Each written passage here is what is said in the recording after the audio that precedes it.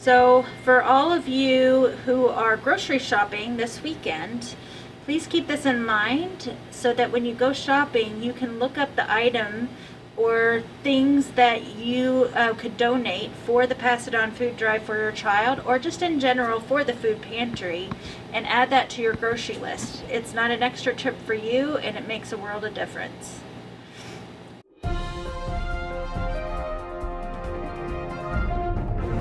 Hi, my name is Linda Bergholz. I'm the Executive Director of the Life Food Pantry.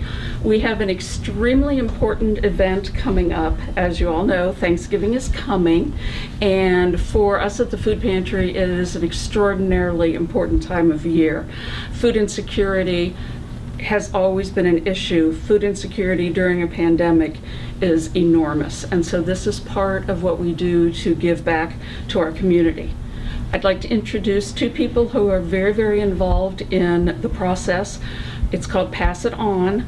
We have Nancy Grant, who is the founder of Pass It On, and we have Libby Westerman. Libby is the coordinator of the event this year and last year, which was quite an interesting event. And so, Nancy, could you please tell us about the history and what we do? I would be happy to. Thank you. Thank you. Well, it was 2001, and 9/11 happened. And as those of you remember, everybody's world turned upside down. And at that time, I was president of the PTSA for the intermediate and middle schools. And we could tell that everybody was just really struggling. The kids were struggling. They were scared. So we said, we've got to do something good. We need something positive. And so we decided, what could we do that get the kids involved? And we decided, you know, we can't change the world, but we can change our little corner of it. So we came up with the idea of a food drive to benefit the Life Food Pantry, right up the street from the schools. So, and none of this would have happened without Warren McClellan, who was the principal of the intermediate at the time, at intermediate school. He was wonderful, so supportive. So I had this idea, okay, we're going to line the kids up the street and we're going to get the food up to the food pantry. Well, we chose the title, the name Pass It On, as really kind of a pay it forward. Everybody was feeling, you know, the world was going so crazy, but you know, if you felt good, well then pass it on, kind of pay it forward.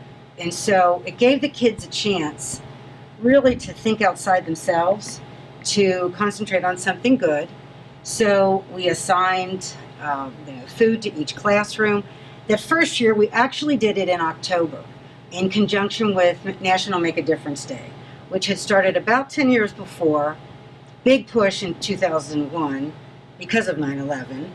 So actually at the end of it, as for our efforts, we received an award, I'm going to fix my mask, an award and a $150 prize, which we turned around and gave back to the food pantry. So, and we took that, the word Pass It On, as I said, seriously. We lined the kids up next to one another from the 5, 6, 7, 8 campus, up Lebanon Road to Prince of Peace Church, which is where the pantry was at the time. And they actually passed the food hand to hand all the way up the street. It was a cold morning, but it was amazing to watch, and the kids, you know, I think the time had kind of changed, just like we're doing now, so it was a little dark, a little cold, but the kids totally enjoyed it. And I think the fact that 20 years later, this is still going on, speaks so well of this community. It's such a great place to live, to raise your family, because it takes care of their own. I mean, it's such a good, strong community for that. I think now about that term, Make a Difference Day, that was kind of foreshadowing when I think of all the families that this has made a difference for. So I say, you know, cheers to the citizens of Loveland, cheers to the school district, and then cheers to the pantry, because it's supplying such a need in this community. So, and now Libby has taken it over, and she's doing it this year. So I've done it for the past couple of years. Last year was a little different than what we normally do. Usually we have coordinators at each building. So we started LECC, LPS, LES, LIS, and LMS. So all the schools combined together. And then we assign we have a meeting with the Life Pantry to know, what they need for Thanksgiving baskets, holiday baskets, and for protein weekend bags. So once we have all of that kind of all scheduled, we give the information to all the classrooms and they start collecting. On the day of the food drive, LIS and LMS still walk it down. They don't hand it one by one anymore, but they do walk it down, and we have a very organized system for that.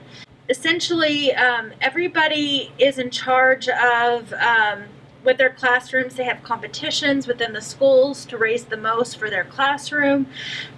This year we started posters by the students to get even more involved, to really get the information to everybody within the school.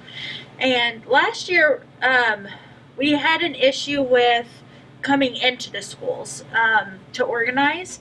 So we actually did more of a community with neighborhoods that organize food, but the schools still collected gift cards, and we got a very generous donation for gift cards.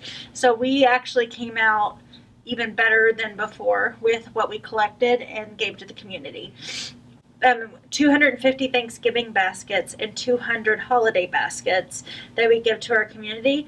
And then we also have extra weekend bag items such as protein and things for kids that maybe go home for a long weekend and don't have enough to eat over the weekend. So parents love to volunteer, so we have parent volunteers the day of the Pass It On food drive, and it's kind of a well-oiled machine by now, and it's just been a blessing that our community is able to come together and that our students are giving back to those in need within our community. So this year it is Friday, November 19th. The children across the street and from us, and the first, second, third, fourth, will be walking the food out, putting it on school buses, and then which we will take up to Prince of Peace so that we can organize it all. So if your child comes home and talks about it, please, please support this. It's good for the community, but it's good for the kids. It's good for them to know that they can do something positive to help. They have a list for volunteers and for each classroom and what they're supposed to bring on the PTA website in Tiger Talk. So if you get a Tiger Talk, come home, that gives all the information about your school. You can find all the information there to know what your classroom is collecting, so you can get your food items turned in by the date of November 19th. And that way we can help everybody in Loveland have a happy Thanksgiving.